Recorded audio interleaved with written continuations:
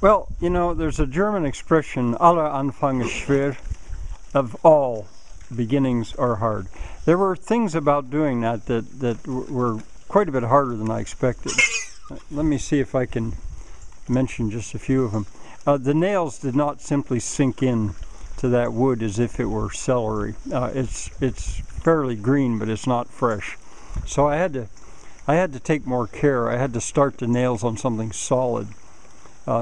Another thing, I need to do more prep work to get the corners close to acceptable before I put the corner boards on. What else? I should say that material, those are feed sacks. I have hundreds and hundreds of them that I've saved, and that's going to be my windbreak. It complicated things a little bit putting that on, but I wanted them underneath the boards. The two pallets that are on top, they're the weak, flimsy ones. I'm going to be using these real heavy ones on that particular pig cabin. But I put them there to give a little bit more stability and also to give a chance to take a look at what's it going to look like. What else? Oh, I don't know. Anyway, it was... Oh, and I got to get stuff out from under my feet before I get started.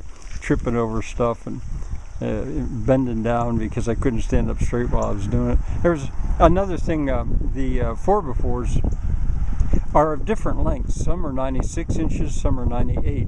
I knew that, and I'm using that. I'm going to make it basically 98 inches by 98 inches because I can use that.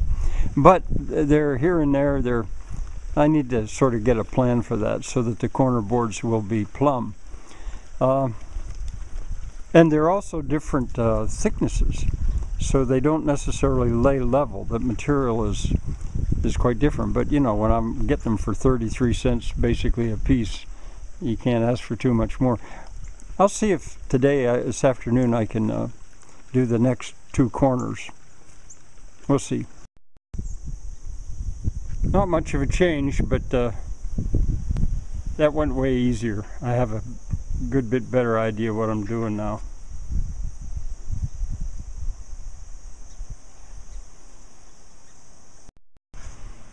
There, at least it's symmetrical, sort of. The log construction begins to look like timber framed construction, which is sort of false in a way because those are just scabbed on by nails, but they have a purpose for sure.